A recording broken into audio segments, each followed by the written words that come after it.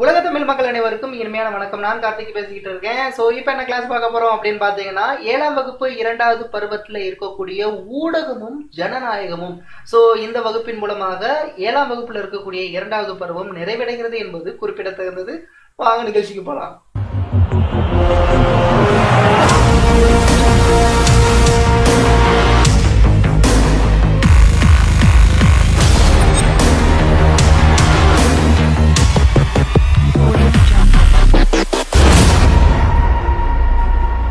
ஊடகமும் ஜனநாயகமும் இதுல டிஎன்பிஎஸ்ல இருந்து கொஸ்டின்ஸ் கேட்கறாங்களா இல்லையா அப்படிங்கறதெல்லாம் தெரியல. ஸோ ரொம்ப ஷார்ட் அண்ட் ஸ்வீட்டான கான்செப்ட், என்ன சொல்லியிருக்காங்கன்னு மட்டும் பார்த்துக்கிட்டா போதுமானது. எப்படி 6ஆம் வகுப்புல இருக்கக்கூடிய சாலை பாதுகாப்பு அப்படிங்கிறத நம்ம தெரிஞ்சுக்கிறோமோ, அதே போல இந்த ஊடகமும் ஜனநாயகமும் என்ன கண்டென்ட் கொடுத்துருக்காங்க அப்படிங்கிறது மட்டும் நம்ம ஓரலா பார்த்தாலே போதுமானது.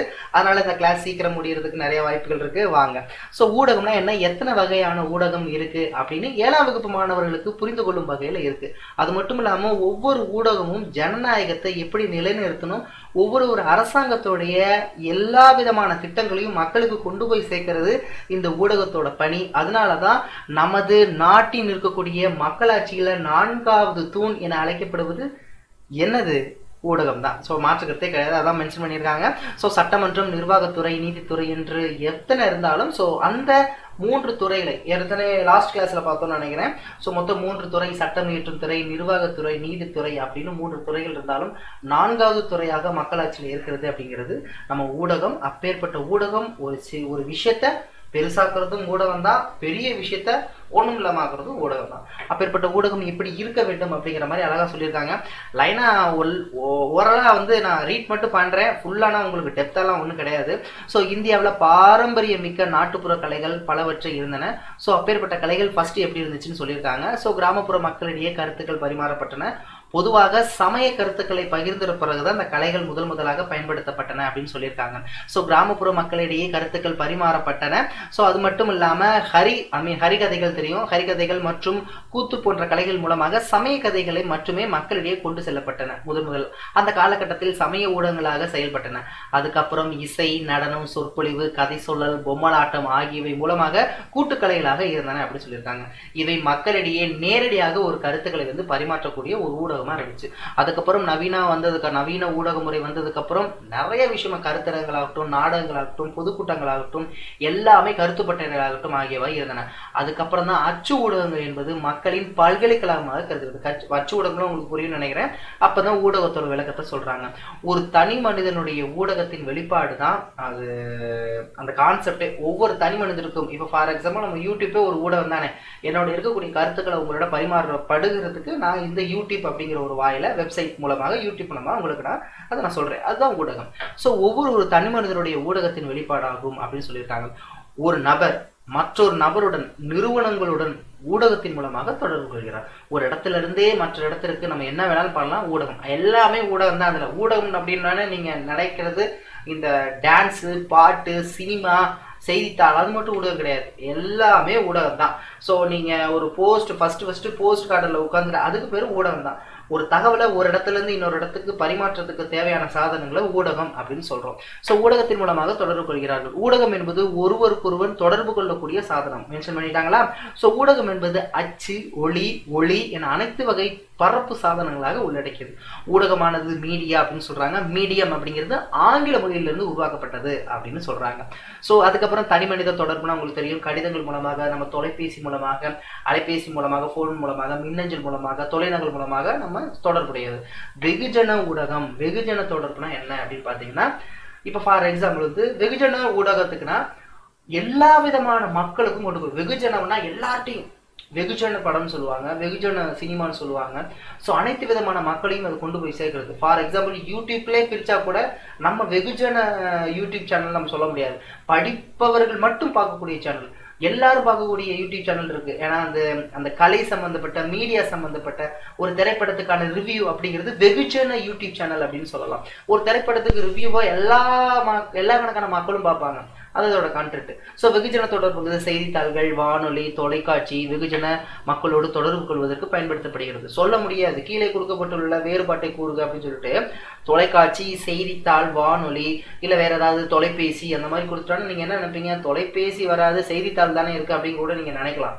ஸோ வெகுஜன தொடர்பு அப்படிங்கிறது செய்தி, நியூஸ் பேப்பர் எல்லா விதமான மக்களும் படிப்பாங்க, வானொலி எல்லா விதமான மக்களும் கேட்பாங்க, தொலைக்காட்சி எல்லா விதமான மக்களும் பார்ப்பாங்க அப்படிங்கிறத சொல்லியிருக்காங்க. இதுல நம்ம மெயினா பார்க்க வேண்டிய விஷயம் என்னன்னா, இந்த அச்சு இயந்திரம் அப்படிங்கிற விஷயத்த முதல்ல யார் கண்டுபிடிச்சது அப்படின்னு சொல்லியிருக்காங்க. அவர் பேர் வந்து ஜோஹென்னஸ் குட்டன்பெர்க் அப்படின்னு சொல்லுவாங்க. குட்டன்பெர்க் அது மட்டும் ஞாபகம் வச்சுக்கோங்க. எந்த வருடம்? 1453. 1453ஆம் ஆண்டு அச்சு இயந்திரத்தை ஜோஹென்னஸ் குட்டன்பெர்க் அப்படிங்கிறவர் கண்டுபிடிச்சிருக்காரு. முக்கியம் தான் பார்த்துக்குங்க, மறந்துடாதீங்க. ஏன்னா இதில் இருக்கிறதுலையே ஒரு கண்டென்ட் வந்து இன்ஃபர்மேஷன், மற்றது எல்லாமே நம்ம கைட்லைன்ஸாக பார்க்குறது தெரிஞ்ச விஷயம்தான். ஆனால் இது கொஞ்சம் இன்ஃபர்மேஷன் நம்ம தெரிஞ்சுக்கணும். அடுத்து என்ன பார்த்தீங்கன்னா, மக்களாட்சி 4வது கண் ஊடகம் சொல்லியிருக்காங்க. ஸோ ஜனநாயகத்தின் 4வது தூணாக கருதப்படுவது ஊடகம் தான். ஊடகம் மற்ற 3 துறைகளையும் வெளிப்படைத்தன்மையை உறுதி செய்கிறது. இப்போ எது வெளிப்படைத்தன்மை, எத்தனை ஊடகம் இருக்கும் என்று நீங்கள் கொஸ்டினா கேட்கக்கூடாது. உண்மையான கண்டென்ட் இவ்வளோ தான். ஊடகம் என்பது ஜனநாயகத்தின் மறு உருவமாக இருக்கணும், மக்களுடைய நிலைப்பாட்டை எடுத்து சொல்லணும், மக்களுக்கு உண்மையான அரசாங்கத்தின் வெளிப்பாட்டை எடுத்து கூற வேண்டும். அது மட்டும் இல்லாமல் சமூக சிந்தனையில் இருக்கக்கூடிய இதை விதைக்கணும். இப்போ எத்தனை ஊடகம் சமூக சிந்தனை போக்குல போகுது அப்படின்னு நீங்க என்ற கொஸ்டின்லாம் கேட்கக்கூடாது. ஆனா கண்டென்ட் இப்படித்தான் ஊடகம் இருக்கணும் அப்படின்னு எல்லாருமே சொல்றாங்க. எல்லாருமே அதுதான் நம்ம பேச்சு வழக்குல எழுத்தொழிவத்தில் அதான் இருக்கு. எத்தனை பேர் நடைமுறைப்படுத்துறாங்கன்னா என்று நீங்க கொஸ்டின் கேட்கப்படாது. சரிங்களா? இந்த 4வது தூண் நாட்டின் தொலைதூர பகுதியில் வாழும் அனைத்து மக்களுக்கும் நாட்டின் பிற பகுதிகளை என்ன நடக்கிறது என்று செய்கிறது. உண்மையில் ஒரு ஜனநாயக நாட்டின் ஊடகம் என்பது தகவல்கள் மற்றும் அறிவை வழங்கும் மிக முக்கிய சாதனமாகும். ஸோ இவ்வுலகில் சாதனம் அதாவது ஊடகம் வந்து மிக சக்தி வாய்ந்தது அப்படின்னு சொல்லியிருக்காங்க. இது நீங்க படிச்சு பார்த்தாலே தெரியும். குறுகிய தொடர்பு ஊடகம்னா கேபிள் தொலைக்காட்சி, அப்புறம் வந்து நம்மள்ட்ட இருக்கக்கூடிய கருத்தரங்கு, அஞ்சல் அது சொல்லியிருக்காங்க. குறுகிய தொடர்பு ஊடகம். தொலை தொடர்புனா திரைப்படங்கள், தொலைக்காட்சி, வானொலிகள் அதெல்லாம் தொலை தொடர்பு. அச்சு ஊடகம் தெரியும், செய்தித்தாள்கள், இதழ்கள் அதெல்லாம் சொல்லி. இணைய ஊடகம்னா நம்ம யூடியூப் எல்லாமே இணைய ஊடகங்கள் தான். சமூக ஊடகங்கள்னா முகநூல், ஃபேஸ்புக்கு, கட்செவி, வாட்ஸ்அப் அதெல்லாமே சமூக ஊடகங்கள். இதெல்லாம் உங்களுக்கு நல்லாவே தெரியும், நான் சொல்லணும்னு அவசியம் கிடையாது. ஸோ இதனை மக்கள் பல்வேறு தேவைகளுக்காக பயன்படுத்துகிறாங்க. முக்கியமா இந்த லைன் ஒரே இடத்துல தான் வருது, ஆனா மெஜாரிட்டி இதுக்கு தான் யூஸ் பண்றாங்க அப்படிங்கிறதெல்லாம் மாற்றுக்கிறதே கிடையாது. ஸோ தகவல்கள் மற்றும் பொழுதுபோக்கிற்காக சார்ந்துள்ளனர் அப்படின்னு சொல்லியிருக்காங்க. பொழுதுபோக்கு தாங்க மெஜாரிட்டி, ஆனால் ஒரு லைன்ல தான் கொடுத்துருக்காங்க. ஸோ ஊடகம் மக்களுடைய விழிப்போடு இருந்திருக்க செய்கிறது. சமூக மாற்றத்திற்கான மிக முக்கிய சாதனமாக ஊடகம் இருக்குது அப்படின்னு அதுல சொல்லியிருக்காங்க. நம்ம சமூக மாற்றத்திற்கு ஊடகம் இருக்குதா, இல்ல இல்லாத பிரச்சனை உருவாக்குறதுக்கு ஊடகம் இருக்குதா அப்படின்னு நீங்க தான் முடிவு எடுத்துக்கணும். ஸோ இது விஷயத்தான் சொல்லியிருக்காங்க. அரசின் பலம் மற்றும் பலவீனத்தை வெளிப்பாட்டு கொண்டு வருகிறது ஊடகம் தான். ஸோ ஊடகம் தான் ஒரு அரசோட பலம் என்ன, பலவீனம் என்ன எல்லாம் சொல்லுது. அது மட்டும் இல்லாம தனியார் நிறுவனங்களால் தயாரிக்கப்படும் பொருட்களை இதை வாங்குங்க அதை வாங்குங்கன்னு விளம்பரப்படுத்துவதும் விழிப்புணர்வு படுத்தவும் அதுதான் செய்யுது. ஸோ ஆக மட்டும் தேசிய மற்றும் பன்னாட்டு செய்திகளும் நம்ம பார்க்கிறோம். திரைப்படங்கள் மூலமாக, பல திரைப்படங்கள் மூலமாக சமூக பிரச்சனைகள் எடுத்து வைக்கப்பட்டுள்ளன அப்படின்னு அழகா சொல்லியிருக்காங்க. இது சமூக அரசியல் பிரச்சனைகளுக்கு எதிராகவும் சமூக அநீதிக்கு எதிராகவும் போராடுகிறது. மேலும் இது மக்களின் முன்னேற்றத்திற்காக வளர்ச்சியை உதவுகிறது.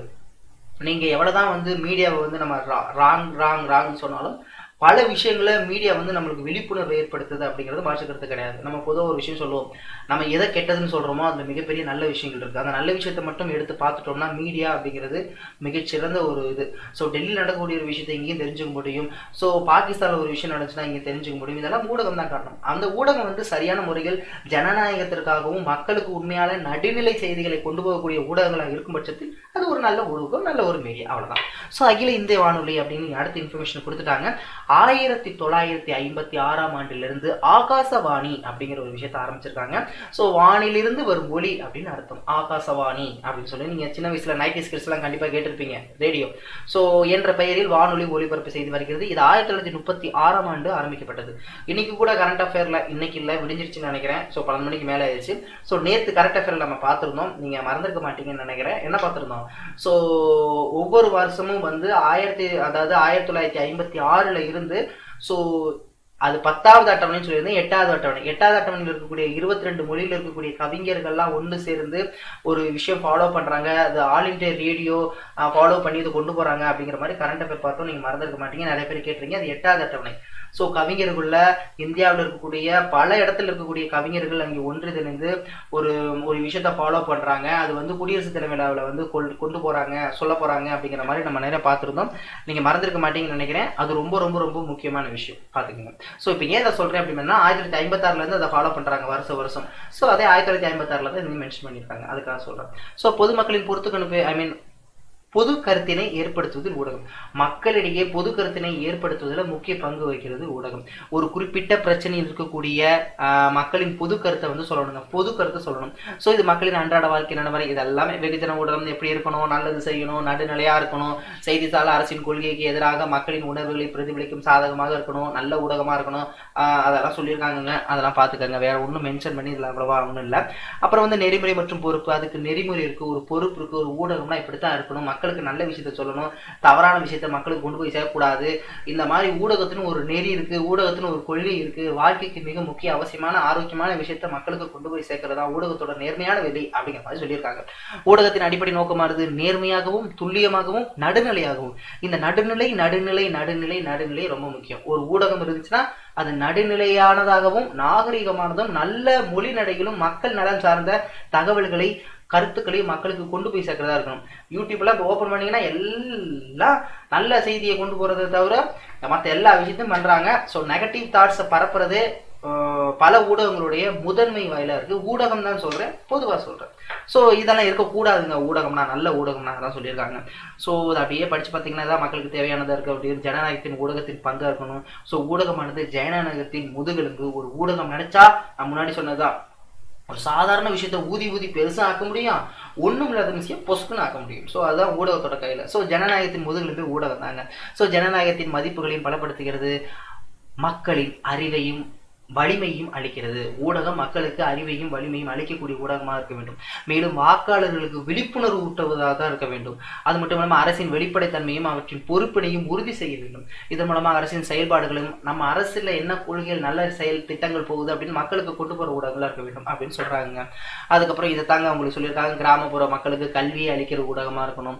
ஸோ பாராளுமன்றத்தின் ஜனநாயக இரண்டும் கண்காணிப்பில் இருக்கக்கூடிய வலிமையா இருக்க வேண்டும். எல்லா விஷயமும் காமனா உங்களுக்கு நம்ம எப்படி இருக்கணும் நம்ம அறிவு சொல்லும்ல, அதாவது நம்ம மனசு சொல்லும்ல, அதை அப்படியே கொடுத்துருக்காங்க. அறிவு பல விஷயங்கள் சொல்லலாம், அதை விட்டுருங்க.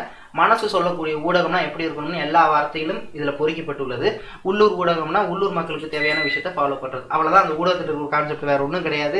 இதுல படிச்சு பார்த்தோம்னா இதுதான் உங்களுக்கு கண்டினியூவா சொல்லியிருப்பாங்க. மற்றபடி இதுல இருக்கக்கூடிய எல்லா விஷயமும் நீங்க நார்மலா ஜென்ரலாவே நீங்க தெரிஞ்சுக்கிட்டு ஜென்ரலாவே நீங்களாம் ஆன்சர் பண்ணிடலாம். கீழ்கண்ட அச்சு ஊடகத்தின் கீழ் வருவது எது? வானொலியா, தொலைக்காட்சியா, செய்தித்தாள்? அச்சு ஊடகம்னா செய்தித்தாள் சொல்லிடுவீங்க. ஸோ ஒளிபரப்போடும்னா வானொலி சொல்லிடுவீங்க. உலகத்தின் மக்களின் அறியாமையில் கொண்டு வந்த ஊடகம் கண்டிப்பா ஸோ தொலைக்காட்சி தான். பக்கத்துல போய் பார்க்கறது. ஸோ தொலைக்காட்சி நினைச்சா எந்த ஒரு விஷயத்தையும் ஃபாலோ பண்ண முடியும். ஆனால் எஜுகேஷன் சம்மந்தப்பட்டதெல்லாம் எஜுகேஷனுக்கு ஒரே ஒரு சேனல் தான் இருக்குது, மற்ற எல்லா விஷயத்துக்கும் நிறைய சேனல் இருக்குது. ஸோ நம்ம எஜுகேஷனையும் மீடியாவும் இன்னும் ஒன்று சேர்க்கல அப்படிங்கிறது இதுல இருந்து நன்றாகவே தெரியுது. அவ்வளோதாங்க, முடிஞ்சு போச்சு. வேற ஒன்று. வெகுஜன ஊடகம் என்பது வானொலி, தொலைக்காட்சி, வெகுஜன ஊடகம். நடுநிலை தகவலை தருவது தான் உண்மையான ஊடகம் அப்படின்னு சொல்லியிருக்காங்க. வேற அதில் ஒன்றும் கிடையாது. உங்களுக்கு நான் ஏன் இதை நான் ரீட் பண்ணுறேன் அப்படின்னு பார்த்தீங்கன்னா, நம்ம ஒட்டுமொத்தமாக 6ஆம் வகுப்புல இருந்து 12ஆம் வகுப்புல இருக்கக்கூடிய பாடத்தை கண்டிப்பாக கம்ப்ளீட் பண்ணணும். ஸோ இது ஜென்ரலாக நார்மலா ஒரு பீப்புளுக்கு தெரியக்கூடிய ஒரு விஷயம். மீடியானா என்ன, ஊடகம் எப்படி இருக்க வேண்டும் அப்படின்னு எல்லாருக்கும் தெரியக்கூடிய விஷயங்கள 7ஆம் வகுப்பு மாணவர்களுக்கு தெரிஞ்சுக்கணும்ல, அந்த ஒரு விஷயத்த ஃபாலோ பண்ணி அழகான முறையில் எடுத்து சொல்லியிருக்காங்க. நானும் உங்களுக்கு அழகான முறையில் எடுத்து சொல்லிட்டேன். ஸோ நம்ம சொல்லக்கூடிய விஷயங்களும் நம்ம செய்யக்கூடிய விஷயங்களும் சரிசமமா இருக்கிறதுனாலதான் இதெல்லாம் ஸ்ட்ராங்கா என்னால சொல்ல முடியுது. ஓகே, அடுத்த நிமிஷம் சந்திக்கலாம். நான் அழகான முறையில் இந்த பாடத்தை உங்களுக்கு தொகுத்து கொடுத்துட்டேன்னு நினைக்கிறேன். ஸோ அடுத்ததாக 7ஆம் வகுப்பு 3வது பருவம் பார்க்கணும். ஸோ கூடிய விரைவில் பார்க்கலாம். ஸோ அதுவரை உங்களிடமிருந்து விடைபெறுவது உங்கள் அன்பு சகோதரன் கார்த்திக். நன்றி, வணக்கம்.